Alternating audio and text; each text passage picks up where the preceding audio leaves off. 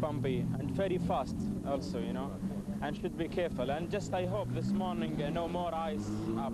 300 left.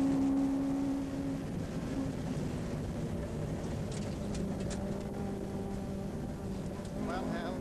It's been fairly dry. There seems to be fairly dry air. I think the stages will probably be dry, you know. I don't think there'll be a lot of ice or snow.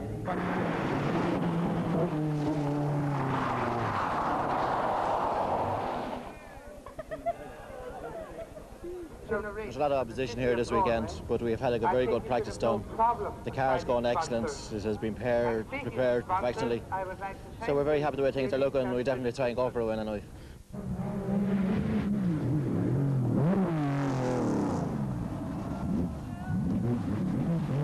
Weather conditions, I think, are going to be the big factor today. The frost has been very bad last night, I gather. So, have you taken any precautions for that, to cover that? Well, the first stage doesn't start for about an hour and a half, so we'll have to see what the conditions are then.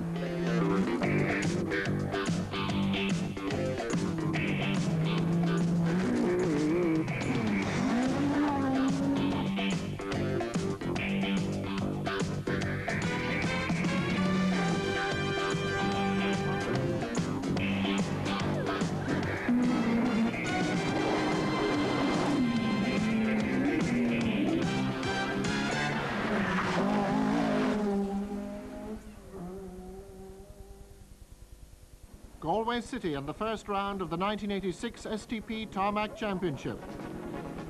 As competitors report for scrutiny on the eve of the rally, interest centres on the new generation of rally cars, like the four-wheel drive Metro.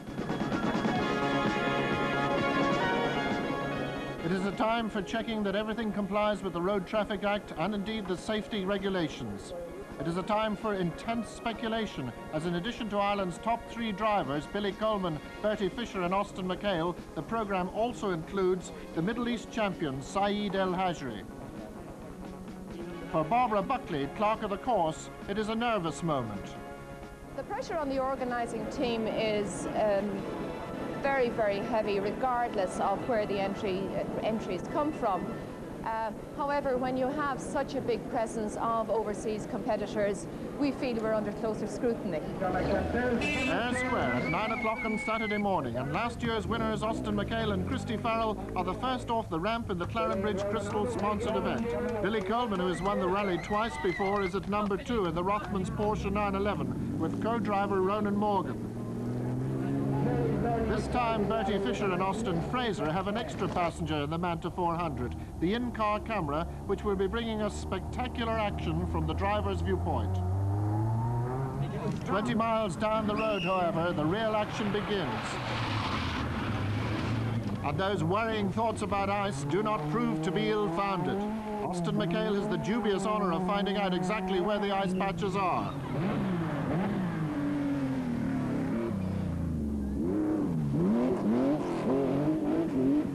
Billy Coleman employs a deceptively gentle approach that will prove to be very effective, while Bertie Fisher really attacks.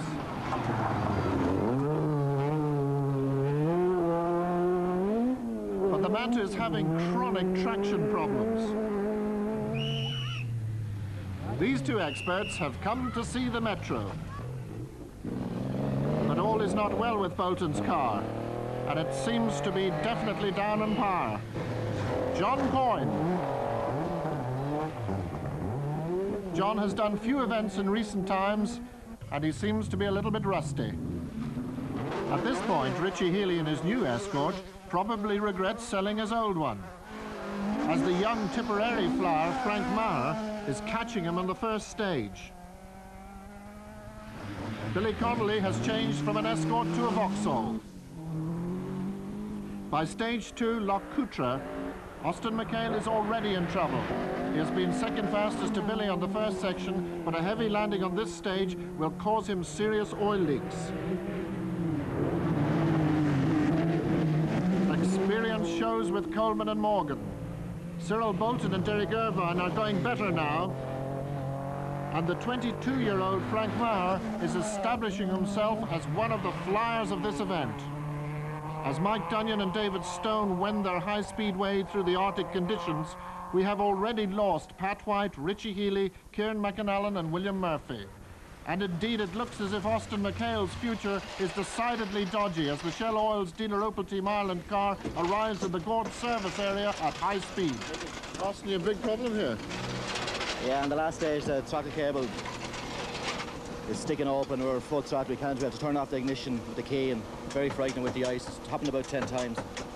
Yep. So as well as that, we discovered about 2 miles from the end of the stage that we had no oil pressure. The eye light kept flickering on and off on corners. We got to the end of the stage. I don't think we dropped that much time. I think we dropped maybe about 30, 40 seconds. And hopefully the engine's not damaged. Bolton's Metro also receives attention. He explains the problem. The biggest problem at the moment is noise. I think we can't hear the intercoms and can't hear what the engine's doing as well. I think it may have had a misfire on the first stage. There's so much noise inside that you can't really tell exactly what's happening anyway, with it all being new to me as well. So we'll see how we're going from now on. We've been pretty steady on the first two. Saeed, one of the early sensations of this rally is the fact that you're adapting to very strange terrain very quickly indeed. You know, I try go more faster, you know, but the problem, I'm very worried for maybe some ice in the road, you know. And I know, first my, you know, too hard to brake. It's first time for me in this road, you know, and I'm little worried, but I try my best. Beginning to enjoy Galway? Yes, I'm really very happy, but I want to keep my car on the road, you know, rally. Well, keeping the car on the road is what it's all about in these conditions, and Coleman's featherlight feel has given him a 1-minute lead. But to see how bad things really are, let's go inside Bertie Fisher's Manta. 150 right, on the right. 200 left.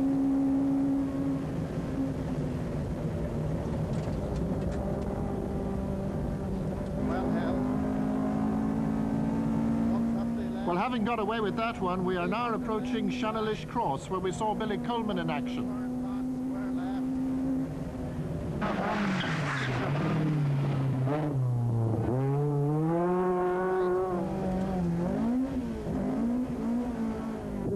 It's a long way from the sands of Guitar to the ice of the Tupper stage.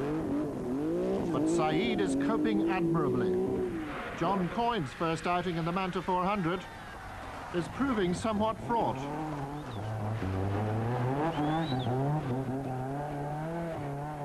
Back inside the other Manta, Austin Fraser is relying now heavily on ice notes. 200 right on crest, 100 left and dip, 70 left maybe, and caution, crest and the very fast right, keep tight, ice and exit. 70 left maybe, 70 right, 70 dip, 70 crest and slide left, 70 caution left over jump, 70 slide right on crest and caution, 50 turns fast square right, 70 right over crest. Tom McGee, like many of the superstars up front, is also having his problems at Shanalish.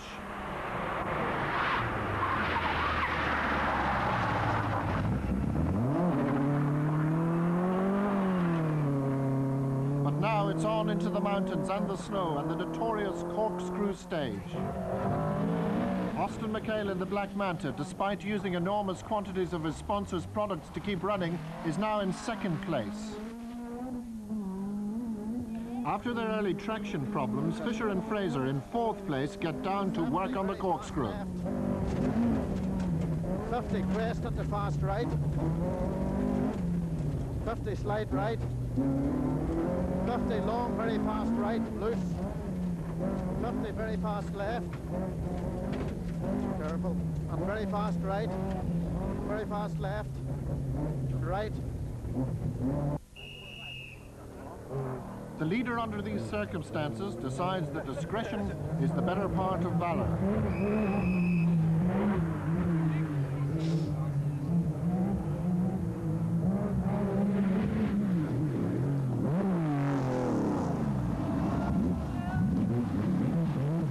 Yet Billy Coleman continues to set the pace. The Fermanagh crew see this as a real chance for making up ground. 50 very fast left, careful, and very fast right, very fast left, right,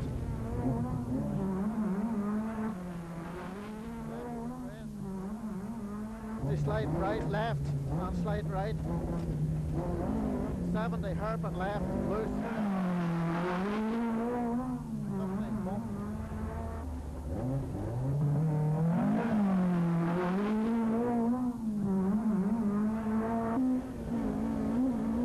And crest, and right, and slide left maybe, and slide right. In the second Porsche, however, valour rather than discretion has definitely been the priority. The damage is mainly cosmetic, but Al Hajri has dropped to third behind Coleman and McHale. We are now 3/4 way through the corkscrew, and Fisher's luck is about to take a cruel turn. And left. What's the problem? 70 slide right. Just cutting out. 70 very fast left. Now switching over the ignition pack. Is that it?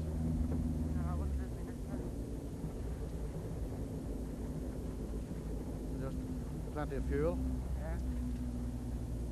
Pumps are okay.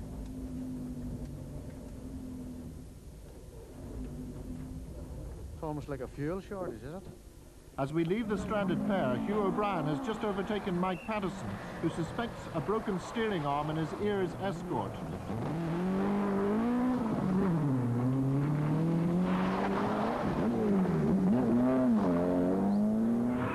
Back on the dry roads at the end of the corkscrew, McHale, despite his engine worries, is giving it everything and scattering the arrows in the process. It's now a two-way fight with Coleman.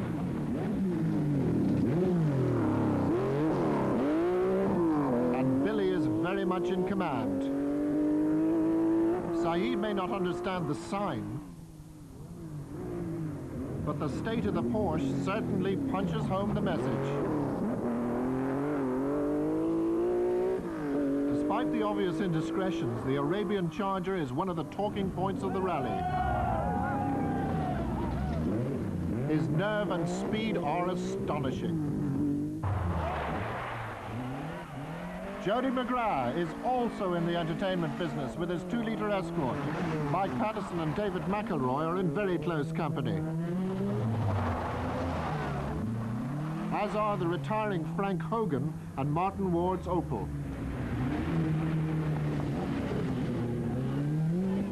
Meanwhile, Bertie Fisher, although now many frustrating minutes adrift, has got the Manta going again, and he manages just to stay in the rally.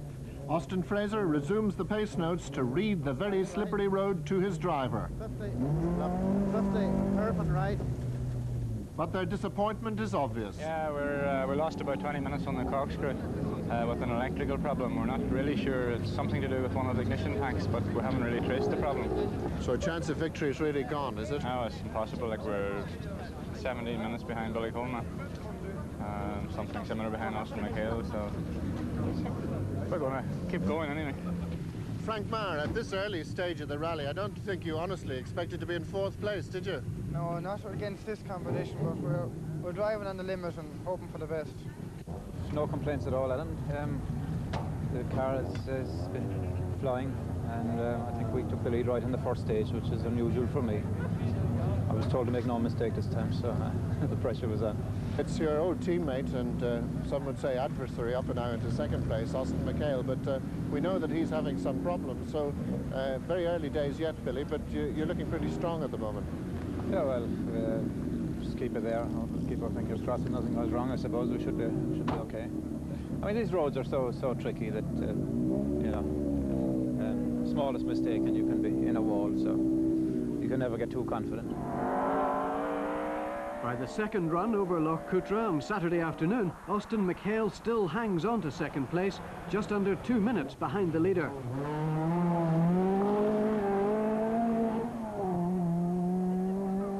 Frank Maher and co-driver Brian Clark are sensational as they wring the power out of the family-run Escort and bring it up to 3rd overall.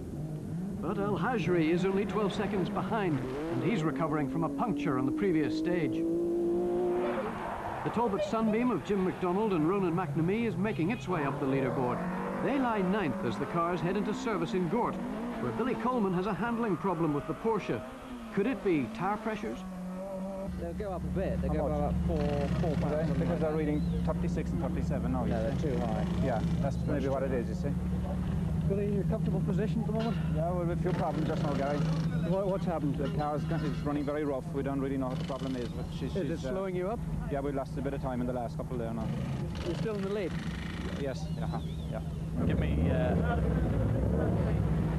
35 litres now. You want 35 in Yeah. More worrying problems for McHale as a compressor is brought in to boost that falling oil pressure. The service crew works frantically to solve the problem. But we have a new union back on now, and hopefully that the engine will stay together, because we're after running out of oil about 3 times or 4 times, and I hope we haven't any bearing damage done, so keep our fingers crossed. Special stage 9, round Corkscrew Hill for the second time, and McHale's oil pressure seems to be holding up for the moment. Coleman and Morgan still have a comfortable lead. They're content to turn down the pace just a little. But Maher and Clark are thrilling the crowds with some very competitive driving.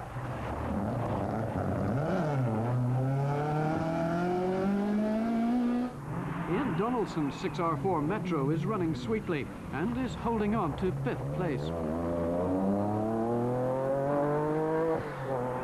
Hugh O'Brien and Paul Moore are 6th, but they're over 2 minutes behind the Metro. Dusk is falling as the cars start the 10th and final stage of the day. Oil pressure in McHale's Manta has dropped to just 20 pounds, and he's losing a lot of time. Coleman is taking full advantage. Maher is still driving at 10 tenths, but this time it's a little too much. Even so, he stays 3rd. The spectators who brave the cold evening air are rewarded with some spectacular action as Jody McGrath from Dungannon finds his Escort has a mind of its own. And the Opels of David McElroy and Frank Fennell seem to be running in tandem.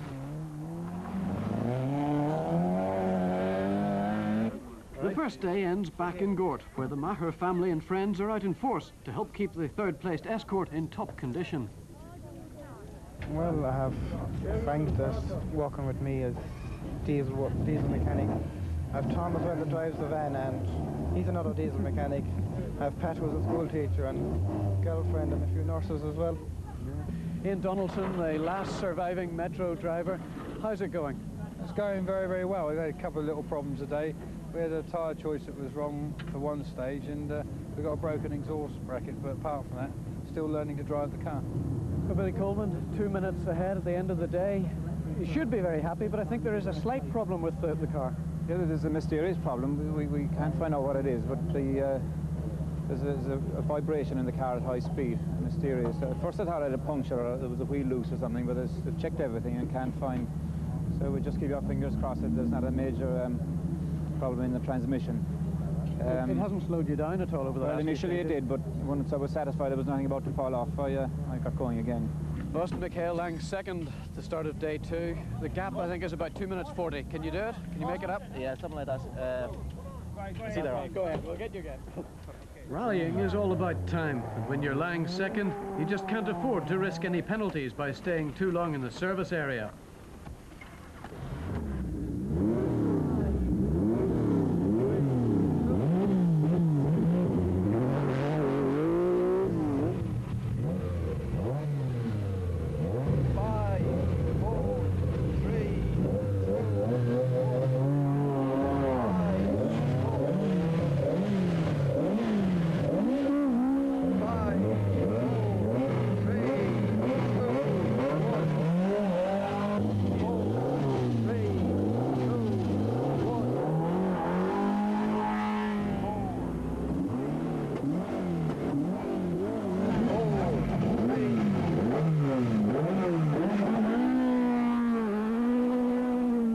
And at stage 11, Kineska, it's 10 down, 8 to go for leader Coleman in the Rothmans Porsche. McHale starts the first stage of the day, hoping his mechanical problems are a thing of the past. The cars have started the stage in order. Frank Maher is 3rd along the road and 3rd on the leaderboard. Saeed Al Hajri is enjoying his first trip to Ireland, and the dry roads suit his very fast Porsche. Englishman Ian Donaldson may not have the power of a full works Metro, but his 6R4 is still well placed. The Tyrone team of Hugh O'Brien and Paul Moore damaged their steering towards the end of the first day. On stage 11, they're caught and passed by Bertie Fisher. The action is relentless.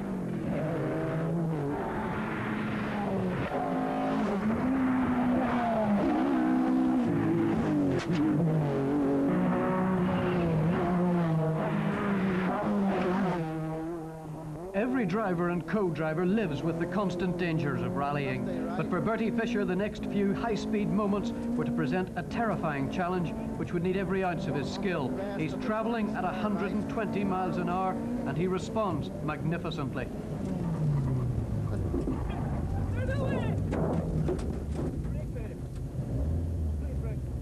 Chapers, well done, Pete. It was one of those incidents that you often dream about and think never would happen. We had total brake failure at a junction. We have since discovered that it was due to a broken brake caliper. We were coming down about a 400-yard, 500-yard straight, something like that. Probably well in excess of 100 mile an hour. And when I normally at that sort of speed, I would leave myself something like 75 to 100 yards for braking the car. And it was very clean, dry tarmac, so I was braking, you know, very, very heavy and very, very late. When I braked very heavy, there was just a snap inside the car, just like a click, something broke, and the pedal went straight to the floor. All I could see was a car and a lot of people in front of me, and I saw two small children, and I had my hand on the handbrake of the car with the thought going through my mind, will I spin the car? I feel if I had spun the car at that point, I was out of control then, and would probably have hit some of the people. With so much momentum still in the car, you know, it certainly wouldn't have came to a stop by spinning it. At the last minute I saw what I thought was enough room, and I just hoped that the children wouldn't move. They just seemed to freeze in their position. And I saw what I thought was enough room between the front of a car, a marshal's car, which was blocking the road, and a wall. And I had to go and got it through. What could have been a potentially very serious accident, in fact, didn't happen. But it's the sort of thing that we're both very, very concerned about, that had that possibly happened at another junction, which is blocked with spectators, well then, you know, the thoughts just don't bear thinking about. Quite honestly, I think that 90% of spectators think that these cars are on railway lines, and they're not. You know, we're only human people that are driving them. The cars are all mechanical. Things can break and do break. You know, I think that we've probably been very lucky that there hasn't been, you know, much more serious accidents where a number of people have been seriously injured, you know. A chilling moment that will hopefully serve as a warning to spectators. Lives could depend on it. Meanwhile, Billy Coleman is 6 minutes ahead of the field and cruising home.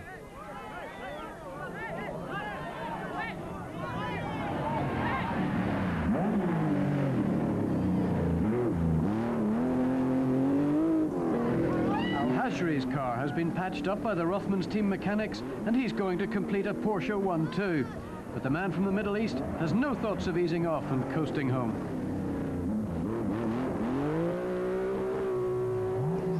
Ian Donaldson's Metro has also been in the wars. A crash after the finish of stage 12 removed his front spoiler. He takes third place after Frank Maher sadly is forced out with a broken rear axle. And Austin McHale's unhappy rally is about to end after a puncture, a crash and a breakdown. Some frontal damage is also evident on Hugh O'Brien's Escort, but he finishes fourth.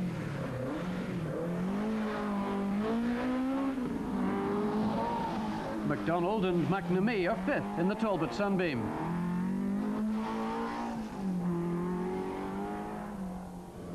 While Jody McGrath and Walter Cuddy twitch their way to sixth overall.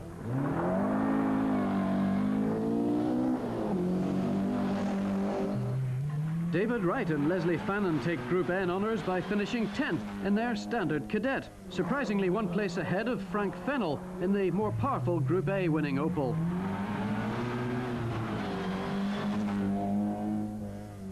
2 tough days rallying are nearly over, and there's been a lot of attrition. And so it's back to Ayr Square for the finish of the Clarenbridge Crystal Galway International, where the crowds and Gary Gillespie await the first man ever to win this great rally 3 times.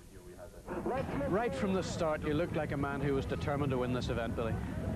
Well, we were certainly under instructions not to take it too easy, so we deliberately, right from the word go, we put the pressure on, and it seems to work very well. It really was a dream start for you, wasn't it? Yeah, we put a lot of effort into it, and you know, there were a few moments in the first couple of stages on ice when we went fairly near the edge of the road, but managed to stay there, so I suppose that's what it's all about. Ronan, a good drive all the way around, no problems?